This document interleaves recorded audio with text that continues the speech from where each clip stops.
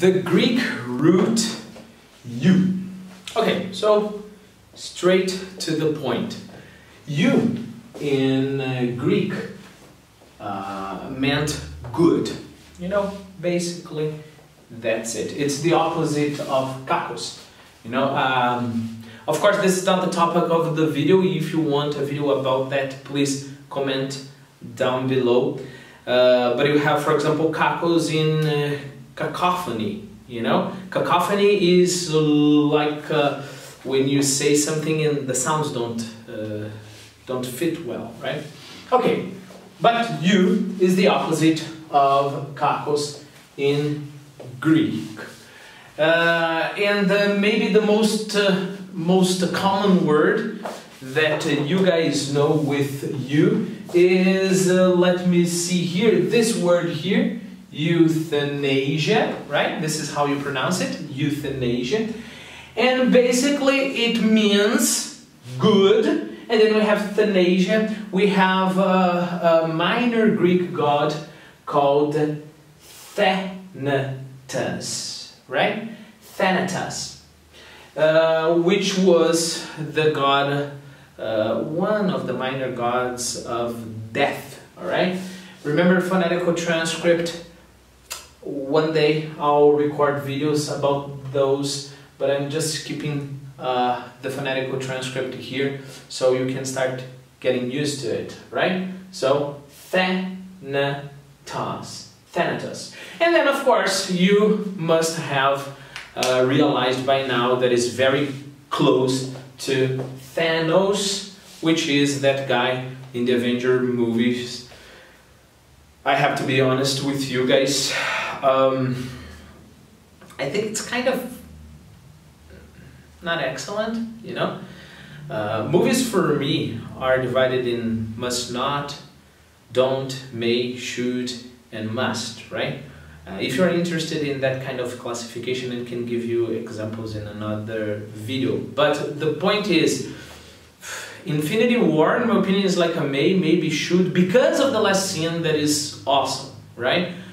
The rest of the movie, I don't know. Guys, I don't know if you know that, but originally Thanos was not supposed to kill everybody because of that reason. Because for those of you who have watched the movie, you will remember that he had a very utilitarian reason for killing half of the population of the entire universe.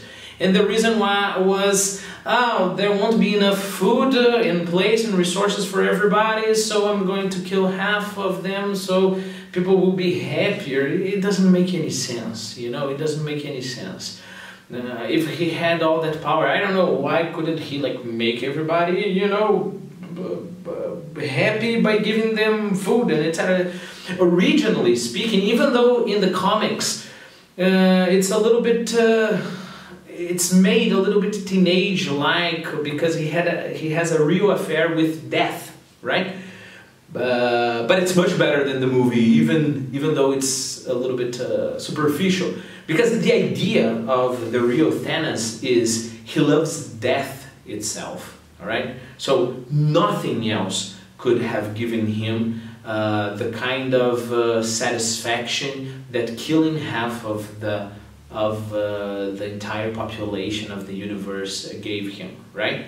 And if you think about it, then you have this nice deeper image of, you know, death is completely fair, death is not prejudiced, death is something we cannot explain, and usually what we can't explain attracts us, you know? Like you see this beautiful person and look at the person and you say, I don't know why, but this person is so beautiful, and you get attracted and love. We can't explain love, right? So think about it, the image of him getting in love with death, and because we can't explain death, because death doesn't have a logical reason to choose people, and then if you connect that idea with the last scene, then in my opinion, you can have something really, really beautiful. Of course, the movie is fun, you know, but it could have been a must for sure. And in my opinion, it was like maybe should,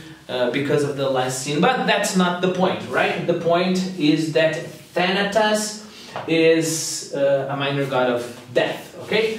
So when we talk about euthanasia, you know, your dog has cancer and it is about to die, it is suffering a lot, and then you go there and give it a beautiful death, all right? After that, we have this other word that I'm sure you may be familiar with, that is euphemism. Pronunciation note here, guys, we say euphemism, right? Zam here, never euphemism, as many Brazilians try to say it. And I'm talking about Brazilians with very good English. Okay, so basically, to simplify things hugely, euphemism here would be like talk, speak, let's put it this way for now. And euphemism is when you say something in a beautiful way, all right? For example, relieve for peeing or going to the bathroom, okay? Relieve, I'm going to relieve myself. Or, for example, sleep with a person, all right? She slept with him in the office. It's strange.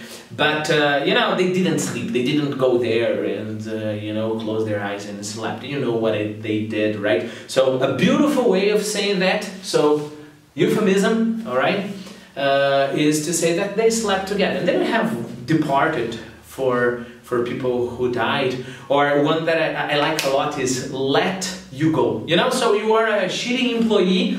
I want to kick you out of my company, and then I call you and say, look, I'm very sorry to say, but I'll have to let you go. And the impression is not that I'm kicking your butt out of my company. The impression is, you know, this job is like, I don't know, a cage for your huge potential of being unemployed, you know? And you are here trapped in this company getting your salary and your paycheck every month. So, you know what I'm going to do? I'm going to open the cage and let you go. You know, if your boss tells you you are fired this way, you are almost happy. You are saying, yeah, thank you. Now I can live my life. I can be hungry on the streets, right? And another one, another euphemism is self-service.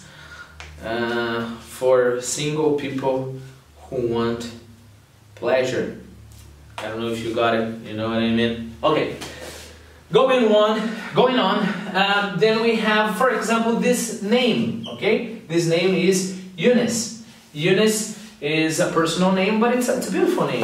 It means good, and then Nis comes from a change in the name of a Greek god, or sorry, it's a goddess, the goddess of victory, that is Nike, okay? So it means beautiful victory here.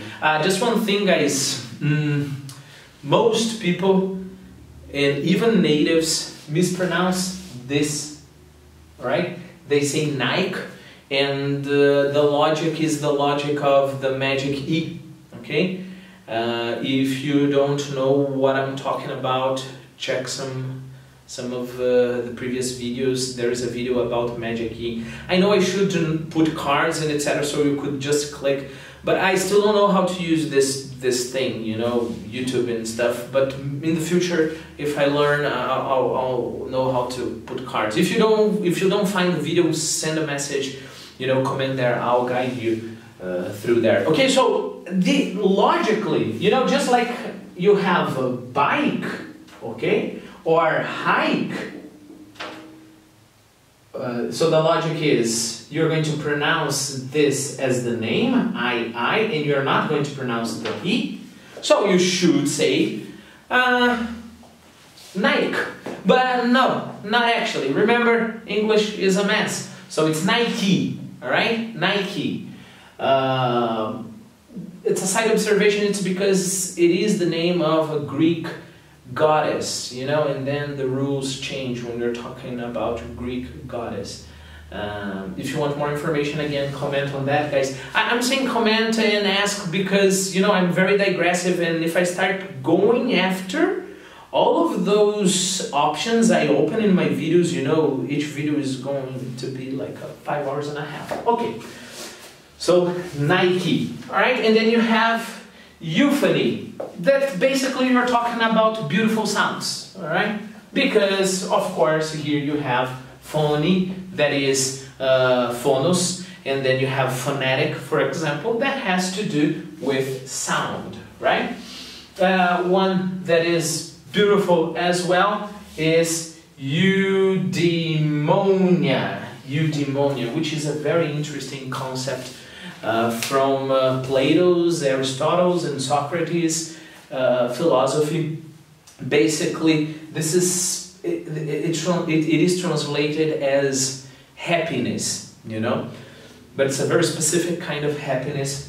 Each one of us has something inside that is our diamond. Be careful, guys, because this word later on was translated because of the Bible. It was translated as demon, and then people think it's the same word. They come from the same place, but for Plato is something completely different. But basically, you have a good demon inside. You are in peace with your demon, which is a very interesting topic. Again, comment on that if you want more information.